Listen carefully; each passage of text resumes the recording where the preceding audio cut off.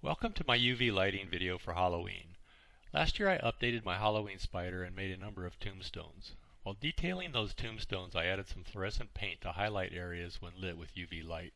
I didn't want to run AC powered lights all over and was looking for something that could run on the 12 volts I'm already using for the tombstones. Walking through a Dollar Tree store, I found these fake security cameras and I thought the housing would be perfect. I went to Alliexpress for some 1-watt UV LEDs to complete the project. After some testing, I found that I needed a small heatsink to keep the UV lights at a reasonable temperature. I started off with making the UV LED triangles. Since I'm using 12 volts, I was able to wire the LEDs in series. The LEDs have a range of 3.2 to 3.4 volts. However, they get very hot above 3.2. I settled on about 3.1 volts, which gave me a reasonable amount of UV light without an extreme amount of heat to dissipate. To make the connection between the LEDs, I'm soldering some uninsulated bus wire between each one. I'm going to speed up this part and add some themed music.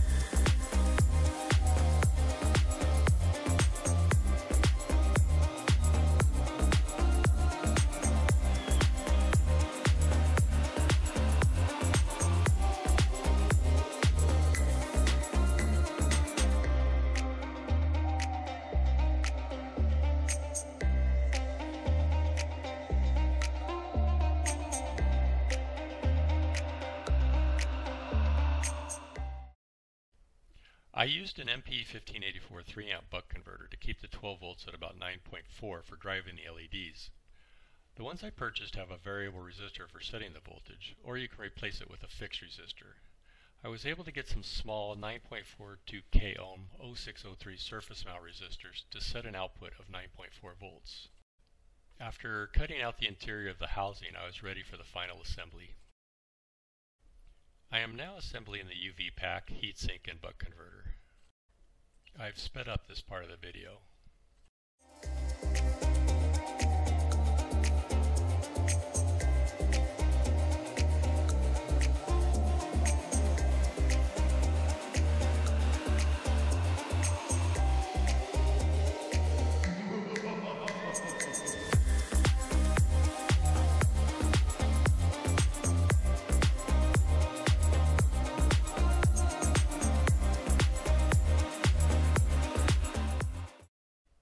Doing some research on this buck converter, it was found to be most efficient when the input voltage was about 1 volt above the output voltage setting. So I used a resistor to drop the 12 volts input down to about 10.4 volts.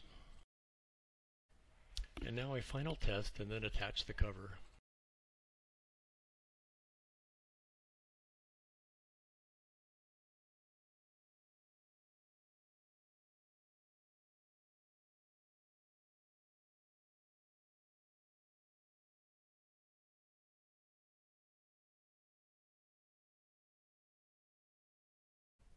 I had a few ideas on how to mount the lights. The base itself was not heavy enough to stand alone. Since I recently acquired a 3D printer, I was going to make some mounting stakes, but then I found some metal construction plates and some magnets left over from another project. I decided to make a simple magnetic base and attach it to the weighted metal. It did the job perfectly. I hope you enjoyed this video, and a thank you to those that have subscribed.